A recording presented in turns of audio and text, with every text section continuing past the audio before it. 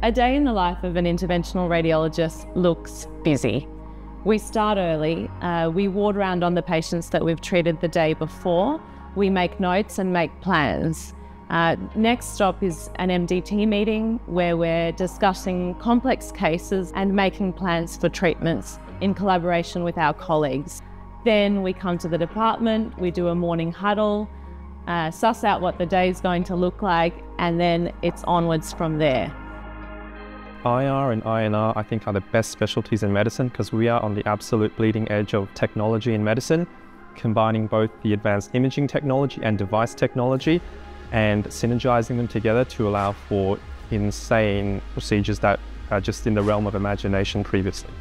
There is a huge push for development, for refining procedures. Part of the attraction of interventional radiology is that there is scope to invent new techniques, to try new applications of old techniques. And that's what makes our field at the very forefront of medicine.